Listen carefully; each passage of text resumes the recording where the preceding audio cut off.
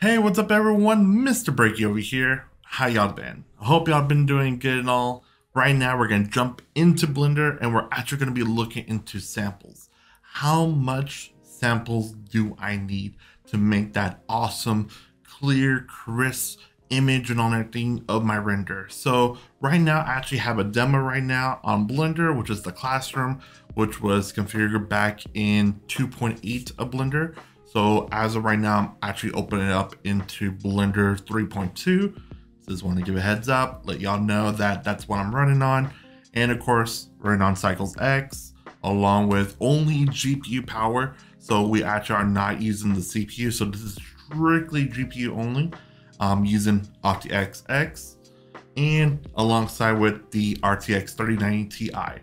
So we're gonna go ahead and jump into the rendering and we're gonna start off very little and work our way up. And of course, actually at the bottom of the description or maybe in the comments, probably do both.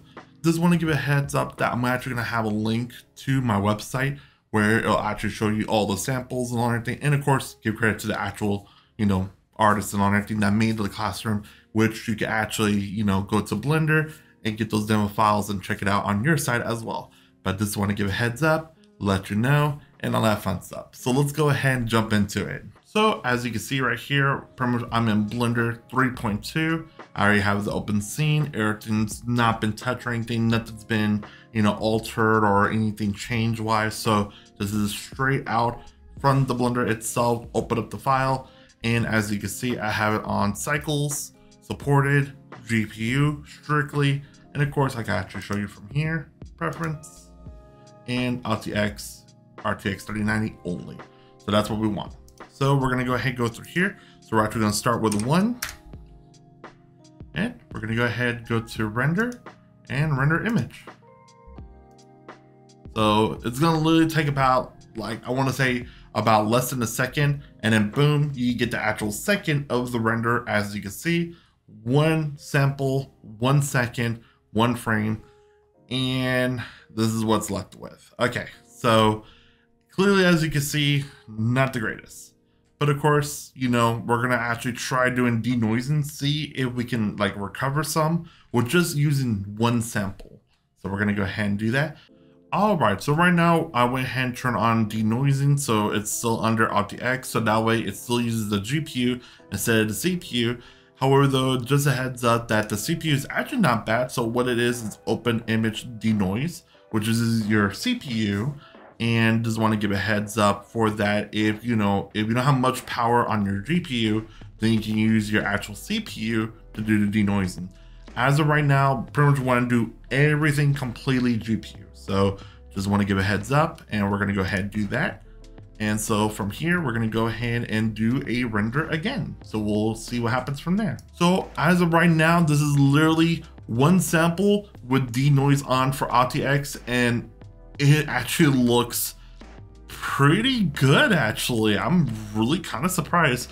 Now, granted, if you're going for more of a kind of like an oil painting type of style, very smooth and kind of everything's kind of all in one, I guess you could say color, I guess you could say, or something like that. In general, yeah, pretty much if you want to go for that look, then definitely do this. Do literally 1 sample of the RTX denoise, because yeah, that's actually really not bad. I actually like that. All right, so right now we're actually gonna do little increments of 10 or times 10 to each one. And so right now we're gonna go from 1 to 10. And of course, GPU settings only. And also, I'm actually gonna start saving the images to JPEG. This will be more just to be more optimized on the website itself. Like I mentioned before, the link will be down below if you wanna see the actual images. And of course, I'll also put a link to the actual artist and alongside the Blender files that you wanna check out. So this is open to anyone to just go ahead, download, give it a try, test it out on your side, and all that fun stuff.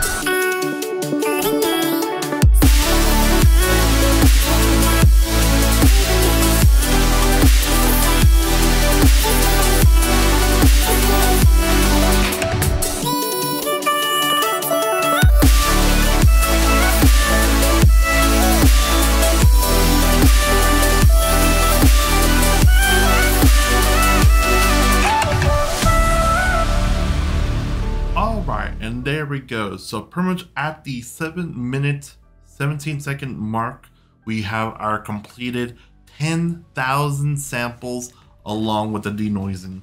Honestly, like this is insane. Like I don't like, bruh. Like wow, it's so clear and amazing. I don't know what the denoise did, like to even find any kind of noise or anything, but it did add a few seconds more compared to just doing the 10,000 samples beyond that. But pretty much, yeah, like this is insane of how clear and crisp it is. Even at the 10,000, even at the 1,000 mark was even clear as well. But like this is super crisp. And so honestly, once again, you know, gonna have the link down below, and actually I'm gonna be showing the graphs, the images right now, just seeing how long it took and all everything, and just overall, you know, of course, adding more samples in to your scene will give it a much more cleaner look. But of course, when you're doing animation or any kind of video side, that does add, you know, time and all everything. So just want to give you a heads up, kind of found like that very fine line balance between what is super fast and good compared to your other stuff. There's also other ways to optimize with your scenes and all everything, like your textures, how they're loaded in, any kind of like rendering size, how big are you doing it, how many frames are you doing it, and all that fun stuff. But overall, just, you know, kind of samples is a big main one, the big thing you want to check out. And of course, link down below to check out the actual images themselves, check out my website. And of course, I'm also a very beginner. I'm still learning, but I am making 3D models over on CG Trader and Turbo Squid. So if you want to get some of my models and stuff, go ahead, check those out. And of course, I'll be seeing y'all around. Hit the like button, hit the subscribe button with the bell notification, and I'll see y'all around. Bye-bye.